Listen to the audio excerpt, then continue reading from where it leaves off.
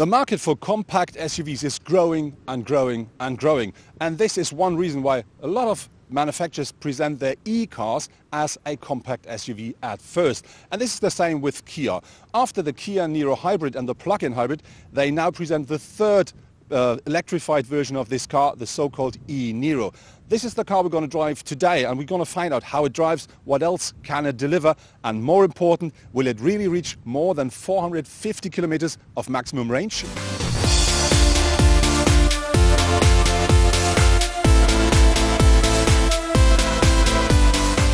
The design of the Kia e-Niro is not so different to his brother and sister models, but there are some bits and pieces I'm going to explain now. First thing, we do have this closed grille here, which is typical for electric cars, and we do have this where you can recharge your e-Niro. Another difference is this blue part down here at the air intake, and you're going to find these blue elements here at the daytime running lights as well. Important is the car comes as standard with alloy headlamps, which I think is a bit quirky because this is an electric car, but from the second trim level onwards you can order LED headlamps as well. From the side, the Kia e-Niro is not different than all the other Kia Niro models. Very important here with the cars, it comes as standard on 17-inch alloy wheels, but the rest of the car looks like the typical compact crossover. We do have these claddings around the wheel arches, and we do have a bit more of ground clearance. At the rear of the car we do find again these blue applications here and there, which we already know from the front, and of course we have the same color here at the Eco Electric sign, which definitely say this is an electric car. The rest of the car looks as the standard Niro, but important is the car features LED taillights, and they have the same light signature as the hybrid versions of the Niro.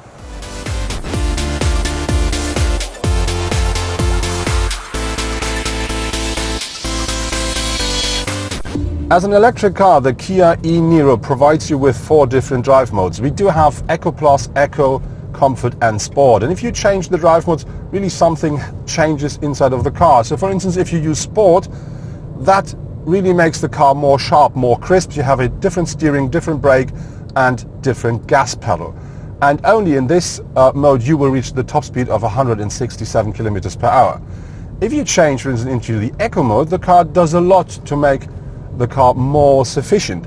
And if you, for instance, then change into Eco Plus, that really changes everything, because then, for instance, the car will switch off the climate control from time to time just to squeeze out everything it can squeeze out of the energy you've just having on board. The Kia e-Niro comes quite well equipped, so even the base model of the car is featuring a adaptive cruise control with a traffic jam assist. It also is featuring a climate system, and you do have a 7-inch touchscreen here at the center console. You can have 8-inch, but then you have to pay extra.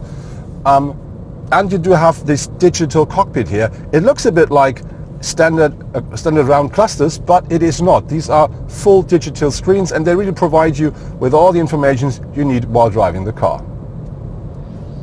The materials and the craftsmanship inside of the Kia Niro, I think they are very, very nice. You do have loads of soft touch like up here, but of course you do have some of the plastic stuff like down here. But I think more important is that it all looks very nice and it doesn't make any scratchy sounds. And what I really like is that you can't just with your eye say this is soft touch or this is plastic. It all looks the same, so all, I think, on a very high level. There are 2 different powertrains available for the new Kia e-Niro. The smaller one is a 100 kilowatt engine combined with a 39.2 kilowatt hour battery. The bigger one, the car we're driving, is a 150 kilowatt engine combined with a 64 kilowatt hour battery. Kia says the car should have a range fully charged from 455 kilometers with an average drive. And important, there is a so-called city cycle they offer, and then the car should do more than 600 kilometers. The smaller version with a smaller battery only offers a little less than 300 kilometers.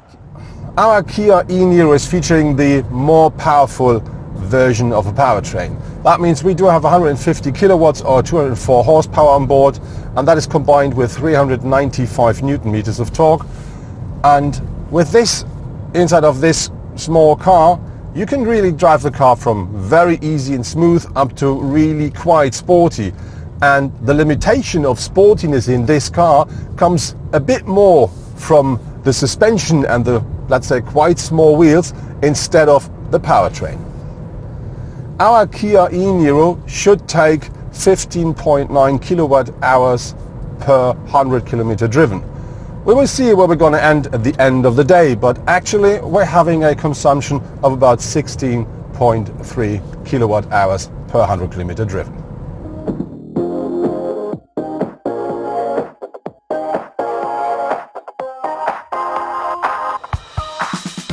With a boot capacity of 451 liters with the rear seats up, the Kia e-Niro offers 15 liters more than the hybrid version of the car. Very important is we do have a completely flat ground here, and this is because the car was from the beginning planned as an e-car as well. If you fold down the rear seats, that boot capacity increases up to 1,405 liters, and I think this is for a compact SUV an absolutely acceptable number.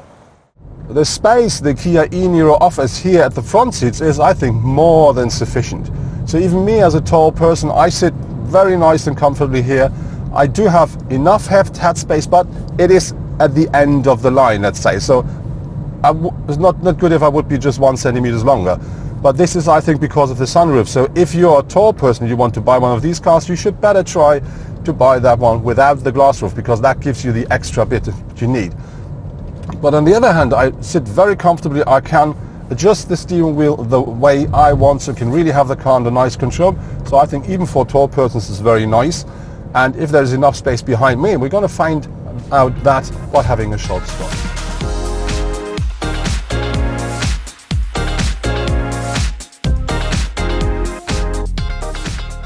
So now let's see how much space there really is behind me. I didn't change my seating position. Let's try. So, first thing, I do fit in. So I have enough leg room left. I do have, some headroom, but not very much. But important is the e-Niro features a bit less space here at the rear bench than the standard combustion cars do. This is of course because of the battery. So that means my knees are quite high, which means my legs are not really on the bench. But I think for an electric compact SUV, this is more than sufficient space.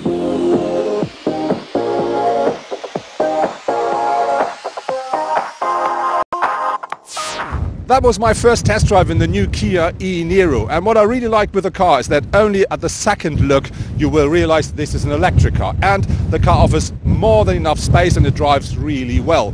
And very important regarding to the consumption is you can really reach what Kia says, more than 450 kilometers, because we drove now about 200 kilometers without thinking about consumption, and at the end of the day our average was less than what Kia's data says. So what I don't like so much with the car is the car has so much power that if you really drive it sporty, it sometimes feels like this is too much for this crossover. So I would love to see that powertrain in a Kia Ceed, because I think with that car then you will have double the fun on the mountain roads here in France.